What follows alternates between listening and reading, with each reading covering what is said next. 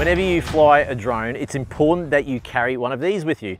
What is it? It's an aviation radio, and it's used for a number of reasons. One, we use it to monitor the airways, but two, in case you need to make a broadcast call. Today we're using the Icom A16, which is super simple to use. I'll show you how to use it. To turn the radio on, all you need to do is to turn this dial. You'll hear a little click, which means the radio is on. To turn the volume louder, just simply turn it up. To turn it lower, that way as well. To turn it off, you'll also hear a click. That means the radio is off. To enter the radio frequency, all you need to do is enter it into the keypad.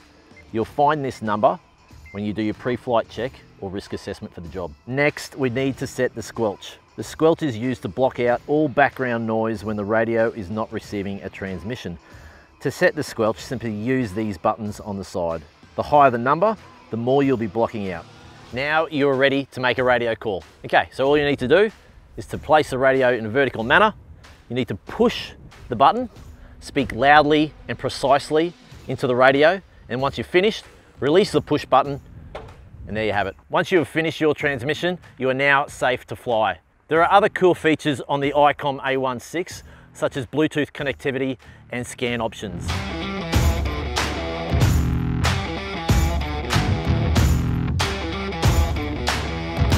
You can purchase the Icom A16 or any of the Icom range at our Droneit website. Safe flying.